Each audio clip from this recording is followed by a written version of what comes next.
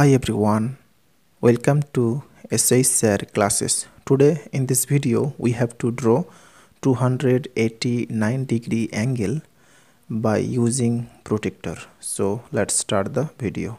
First of all, we have to draw here a straight line of any length. Next, taking this end A point and here B point. Now roughly discussing some important calculation here. So if we subtract 71 degree angle from 360 degree, then we can get 289 degree angle. So this is 9 and this is 8. So 8 carry on. So this is 2. So first we have to count 360 degree angle on the point B.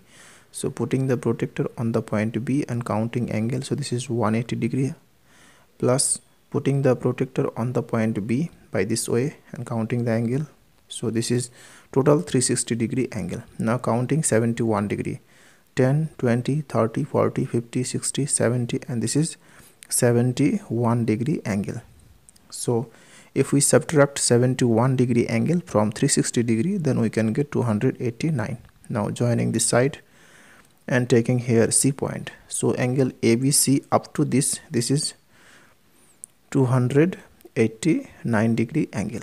So therefore angle ABC up to this, so angle ABC equal to 289 degree angle. That's all. Thanks for watching. If this video is helpful to you, then please share it with your friend. Thanks for watching.